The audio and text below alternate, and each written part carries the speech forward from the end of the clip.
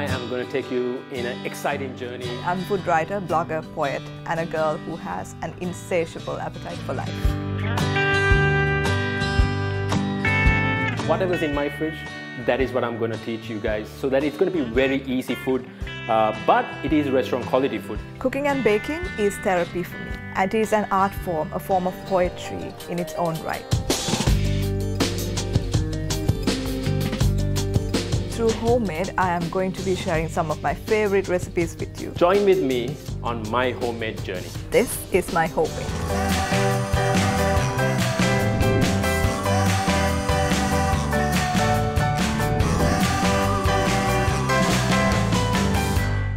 Hi guys, my name is Sahan and you are here with me on Homemade on Hi TV, the luxury channel.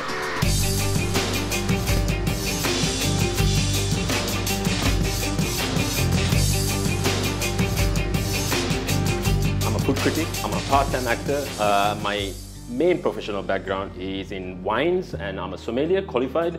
Basically, I'm a wine taster and I get paid to drink. My grandmother and me, we used to make cutlets and all that. My mother and me, we used to make all these idiopas and all sort of things. So, you know, that is what inspired me. And as I grew up, as I grew older and all that, my working inspired me. I met so many chefs around the world. I hope to, you know, pass on a little bit of knowledge of my home cooking to you guys. Today, we're going to do a nice seafood dish, a nice Atlantic salmon. Well, this one is not an Atlantic salmon, this one is an Indian salmon. So, come with me as we take you to another journey of one of my favorite dishes, homemade dishes, salmon done in a beurre blanc sauce.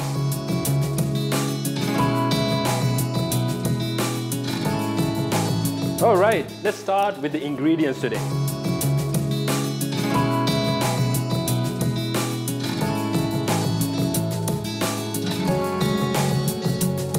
We have, of course, a salmon, nice piece of salmon, nice salmon fillet. We have some spinach, we have some nice lemon, some capsicum, some potatoes and all that. And then we always, as always, have our basic necessities. Shallots, butter, a bit of, you know, your herbs and spices, tomatoes. We got our nice little herb bunch and all that. And cream and a bit of, you know, lemon juice as well today to go with all this. And of course, not forgetting, we're going to do a nice little rosé today to deglaze this salmon, as always, some wine.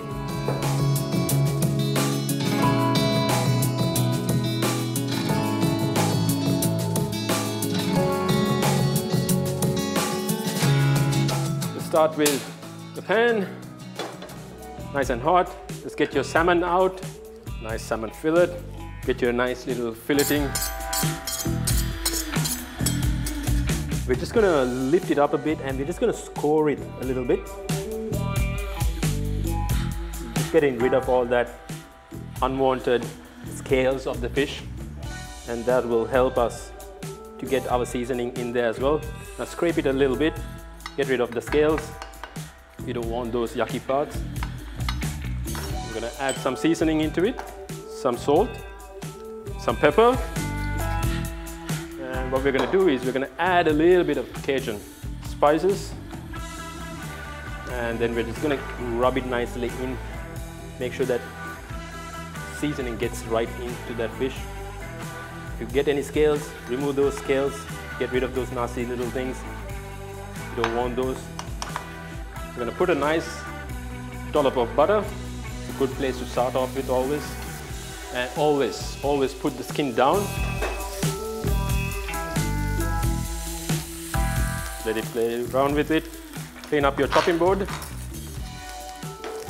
And we're just going to play around with it a little bit. Pour that butter in there. You can see the butter is getting all nutty and all that. So I got to work really fast on this. Don't play around too much with the salmon. A little bit more butter, because we are making a beurre blanc sauce. Get our rosé. Glaze it a bit. As soon as it glazes out, we're going to put some lemon juice in there. We're going to add some cream into it as well. So that's just going to help it to combine itself. Mix that up a little bit. Put some shallots in there. We don't want to hurt the fish, just on the side. Get some parsley, chop it up, just throw it in there. You can see the sauce is becoming nice, colored. Now the salmon doesn't take much long to cook and all that, so you got to keep an eye out for it. So now while that is getting done there, what I'm going to do is I'm going to take some potatoes. Now these potatoes, they're boiled and all that, so you don't have to do much about it. All you have to do is just smash it. Just keep in mind, we are not making any mashed potatoes, we are making smashed potatoes. So just that, some salt, some nice pepper. Just keep an eye out on your beurre blanc sauce. Put some cream on it as needed. A bit more lemon juice.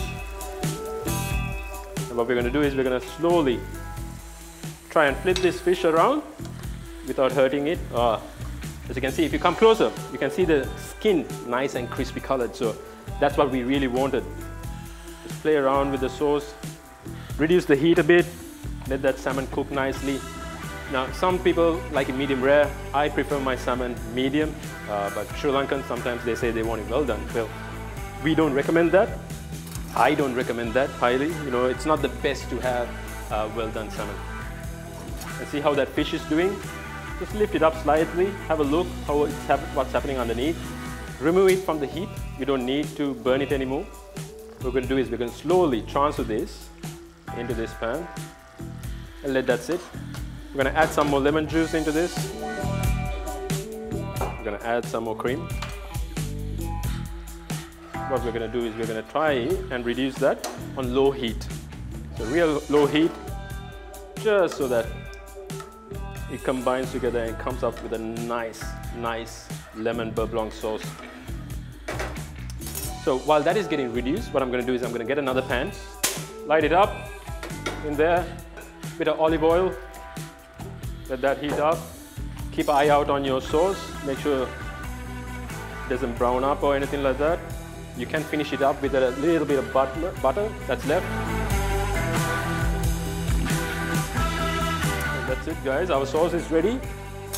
Just gonna heat it off the heat and let that reduce a little bit more. So now, what we're gonna do is we're gonna take the potatoes, put that in there. We're gonna get some spinach. We're not gonna do much. We're just gonna chop it up. It's gonna cook really fast. I'm gonna take that there and put that there. Do some pepper. And of course, some salt. Toss it up and let that get sauteed real nicely.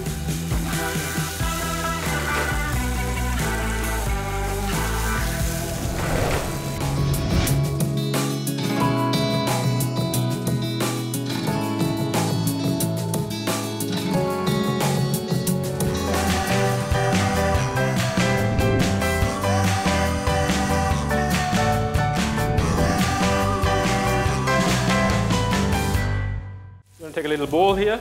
We're going to make a little nice tomato salsa. Some tomatoes, onions. We're going to take a nice little capsicum here. Cut it in half.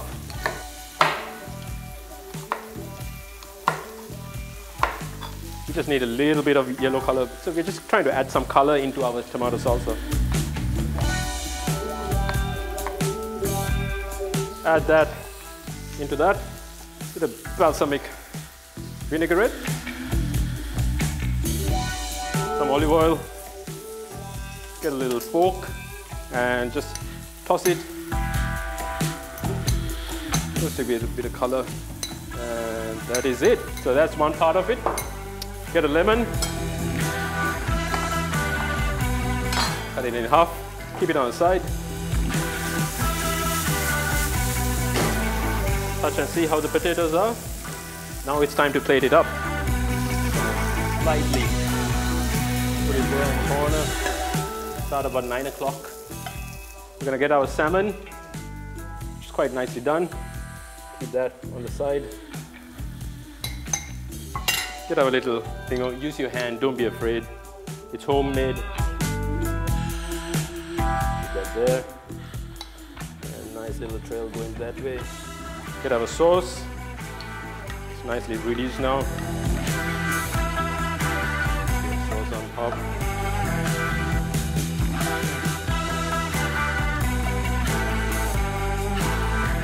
Finish it off.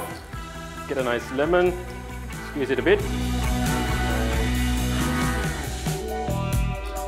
And there you have, guys, a nice salmon dish. So, to recap, we have an Pacific or Indian Ocean salmon done with a nice smashed potatoes and a nice vinaigrette salsa, tomato salsa.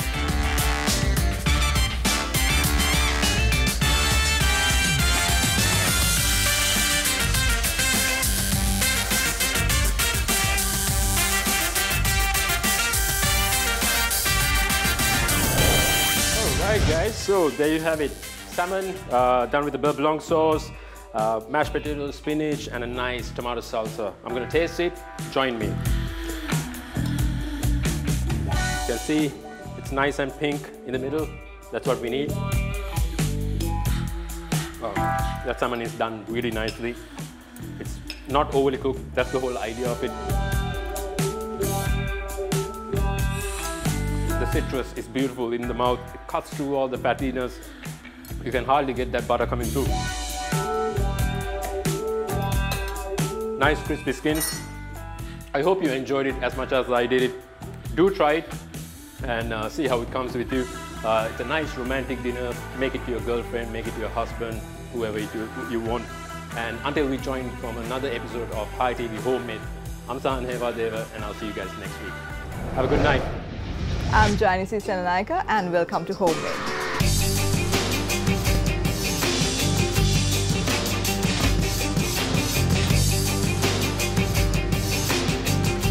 I come from a family of foodies and cooking for me therefore is second nature. Through this program Homemade, I am going to be sharing some of my favorite recipes with you, the flavors that I've grown to love. You can follow me on my food adventures on Instagram under Pekishme. And you can find the latest recipes on my blog, www.pekishme.com. As a working woman, cooking isn't as much fun as coming home to crash down on a couch on a weekday evening and do absolutely nothing. However, I do also love my food, so this is a dish that I absolutely go for when I'm also hungry but not in a mood to cook. I call this my tarragon chicken recipe.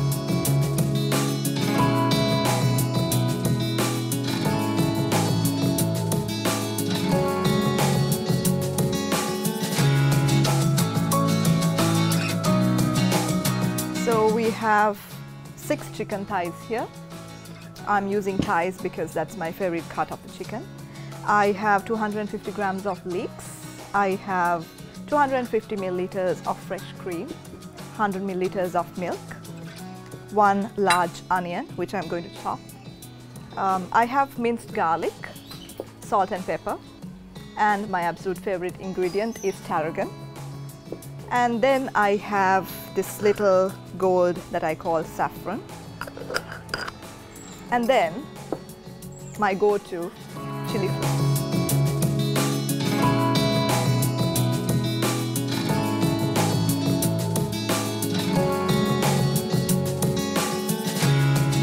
This is my absolute favorite part of the recipe. In order to tenderize any type of meat, be it chicken, lamb, or actually any type of meat at all, I found that whacking it until it becomes tender and loose helps so much. So that is what I'm going to do today. Just put that piece of thigh on the chopping board.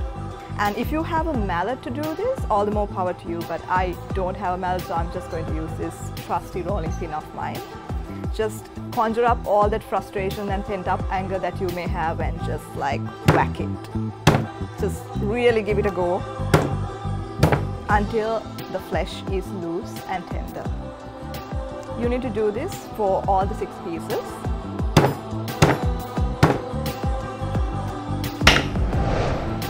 Right, so we have the tenderized chicken pieces. Now we have to fry it off a little bit in the pan with a little bit of oil so that we seal in the flavor. Pan is on high heat and we are going to put a little bit of oil into the pan. Just let it heat up a little bit. So we've tenderized the chicken and we need to sprinkle it a little bit more with some pepper and a little salt. Just let it marinate for about 10 to 15 minutes and that should be quite enough. So I think the oil has heated up quite a bit. So what we are going to do is lay down the chicken pieces one by one.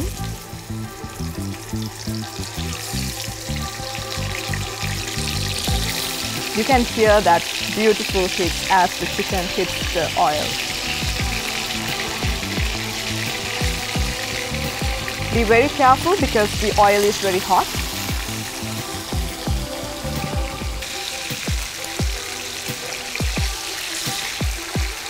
Chicken doesn't need to be cooked right through.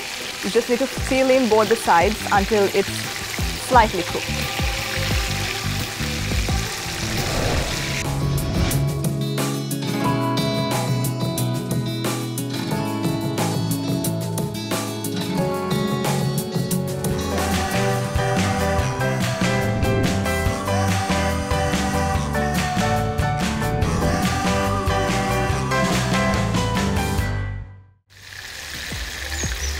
I think we are done. We are going to take it off heat now.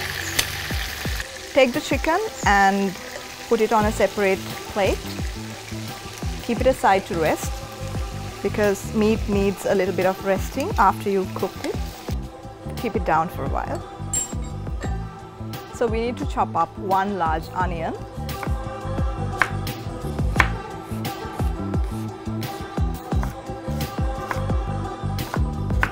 Right, now the onion is done. We need to fry it off in the same oil that we fried off the chicken in. I've already told you that we need 250 grams of leeks as well, so I'm going to chop that up roughly right about now. So the oil is nicely heating up right now, so I'm just going to throw in the onions over there just to sweat it a little bit. There you have it. I'm just going to let it sweat a little bit, and while it does its magic, I'm just going to chop up these leeks. You don't need to go really fine with the leeks, just very roughly, just chop it up. We need to add a little bit of garlic. I would say 2 teaspoons of garlic. I love a lot of garlic in my food. It's healthy as well. You need to fry it off until it gives off that garlicky fragrance. But be very careful not to burn the garlic. It's very easy to do this.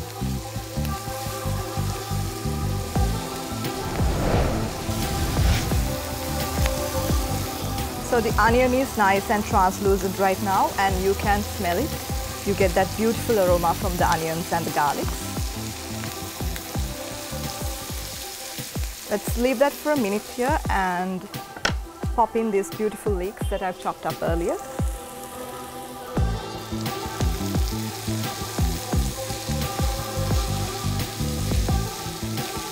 To this I'm going to add a little bit of pepper and a little bit of salt.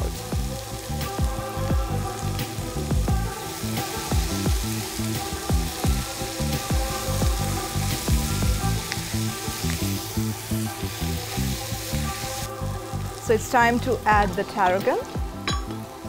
1 teaspoon, 1 full teaspoon. I just love the smell of tarragon. It has this beautiful citrusy, sort of like coriander sort of feel to it. Stir that in.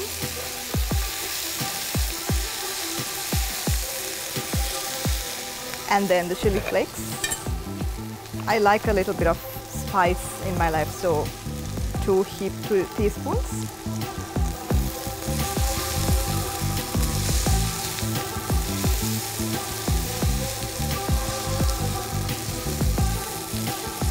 Beautiful. Right, so we take the chicken now. We need to lay it down one by one into the leeks and onion mixture.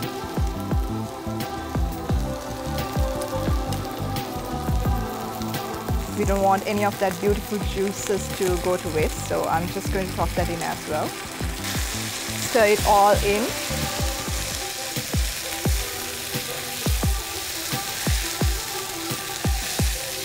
Let the chicken just soak up all that beautiful flavor for about 2 minutes and reduce the heat a little bit while you're at it and let it cook in its own juices.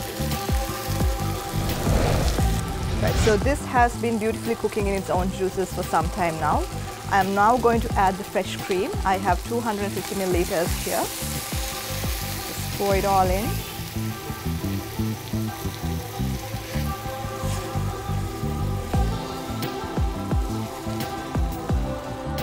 I have 100 milliliters of milk as well. I'm going to toss it all in as well.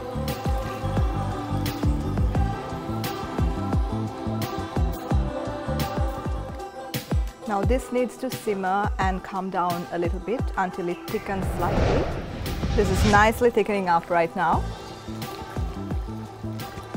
You can smell the tarragon and the garlic and the leeks, and it's just absolutely beautiful. And you wouldn't even imagine cooking something like this on a weekday night, because when you look at it, it's very elaborate, it's very beautiful, and it actually seems like a restaurant quality dish. And for my secret ingredient, the saffron. Saffron is known to be the most expensive spice in the world, and I love saffron for its beautiful fragrance and the color that it imparts into any food that you infuse it with. Just a small pinch would do. If you look closely, you can actually see the saffron stands just giving out that beautiful yellowy color. You need the gravy to have a little bit of wateriness, because once it cools down, the mixture also thickens a little bit. So you need to leave some room for that. So I am going to leave it at this consistency and take it off heat now. Right, we are done. Now this is something that you can actually serve up with bread, any type of flat bread that you like, and even rice. But today I am going to serve it with some fettuccine, pre-made pasta. I have prepared it as per package instructions, and I've daubed it with some olive oil. And actually pre-made pasta can be stored in the fridge for up to 3 to 5 days. So for a working woman or a working man, this is very, very convenient for you to just pre-make it and store it in the fridge. Right, so I'm just going to pour all this beautiful gravy and the chicken onto this fettuccine, one by one.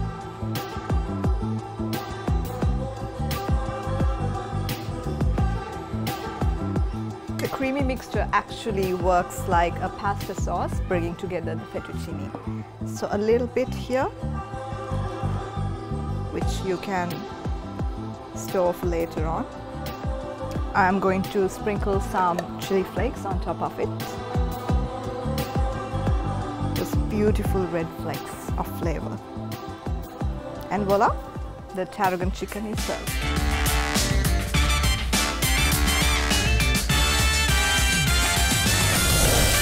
Okay, now for the taste test. It smells delicious.